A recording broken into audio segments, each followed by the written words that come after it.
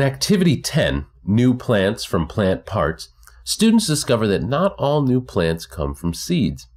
Students first distinguish between a tuber and a bulb, then plant a potato and an onion in water and observe the plant parts take root and grow. Finally, students place a leaf cutting in water and observe the cutting develop roots to conclude that new plants can be generated from the parts of old ones.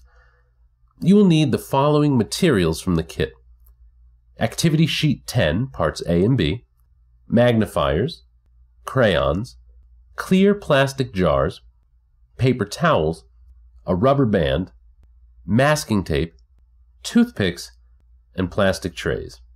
You will also need to provide an African violet plant, onions, plastic wrap, medium-sized potatoes with multiple eyes, a paring knife, scissors, and tap water. To prepare for Session 1, make a copy of Activity Sheet 10, Part A for each student. Fill a jar with water and place a piece of plastic wrap over the mouth of the jar and secure it with a rubber band. Then, poke 9 holes evenly spaced in the wrap. Students will place their leaf cuttings in these holes.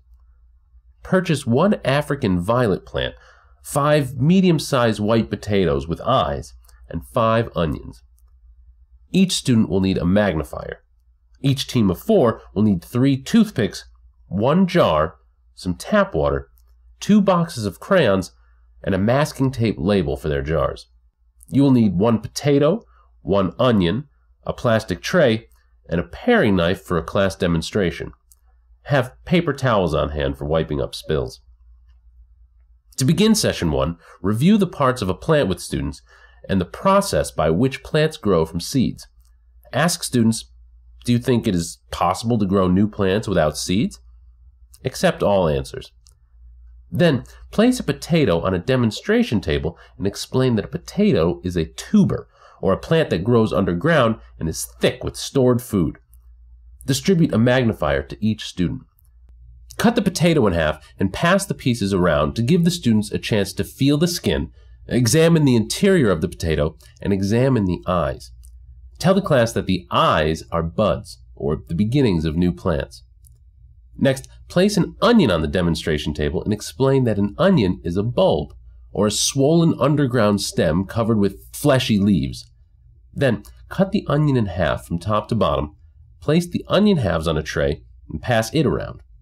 Encourage students to examine the immature plant inside the bulb, the fleshy leaves that surround the plant, and the papery outer skin of the onion. Then ask, what do you think would happen if we planted the potato in the onion bulb? Accept all reasonable predictions. Divide the class into teams of 4 and distribute potatoes to one half of the teams and onions to the other half. Give each team a clear plastic jar, a piece of masking tape for a label, and 3 toothpicks. Instruct them to insert the toothpicks into the potato or onion and suspend it over the jar.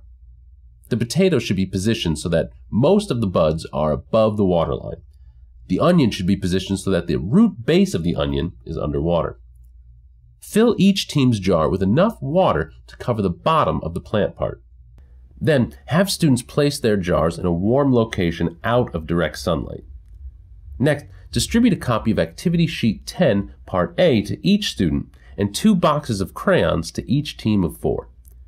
Instruct students to add buds to the diagram of the potato and draw the immature plant inside the onion bulb. Then, place the African violet plant on a demonstration table. Give students an opportunity to examine the flowers and touch the fuzzy leaves. Ask students, how can we grow a new plant from a part of this one? Accept all reasonable predictions and explain that a cutting is a plant part such as a leaf or part of a root or stem from which a new plant can grow. Have a student from each team come up to the plant and snip off a leaf cutting from the stem about 5 centimeters below the base of the leaf. Make sure to give students time to examine their leaves with their magnifiers. Next, demonstrate how to insert a leaf stem through the hole in the plastic wrap and into the water, and encourage students from each team to do the same. Then, place the jar of leaf cuttings in a warm place out of direct sunlight, and instruct students to check on the potatoes, onions, and leaf cuttings every day. Students should refill the jars with water as necessary and replace the water every few days. To conclude Session 1, discard the demonstration potato and onion halves, wash the paring knife and tray, and return the materials to the kit. Plan to conduct Session 2 in about 2 weeks, when roots begin to appear on the plants. To prepare for Session 2, make a copy of Activity Sheet 10, Part B for each student. Each student will need a magnifier. Each team of 4 will need 2 boxes of crayons, a plastic tray, their jar containing the potato or onion from Session 1, and access to the jar of leaf cuttings. To begin Session 2, distribute a magnifier to each student and a tray and 2 boxes of crayons to each team of 4. Have students retrieve their jars of potatoes and onions. Then distribute 1 leaf cutting to each team and tell them to place the cutting on a tray for observation. Encourage students to examine the plant parts and note how they have changed, and then swap jars with another team so that all students have an opportunity to observe both potatoes and onions. Next, distribute a copy of Activity Sheet 10, Part B to each student and have students complete the sheet.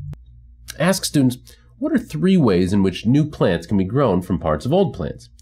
Students should answer that new plants can be grown from buds on tubers, from bulbs, and from leaf cuttings.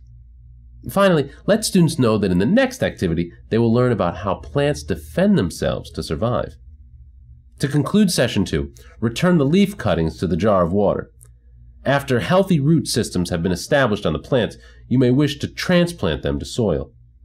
Return the magnifiers, trays, and boxes of crayons to the kit. For science background, reinforcement activities, curriculum connections, and information about the Delta Science Reader, please consult your DSM Teacher's Guide.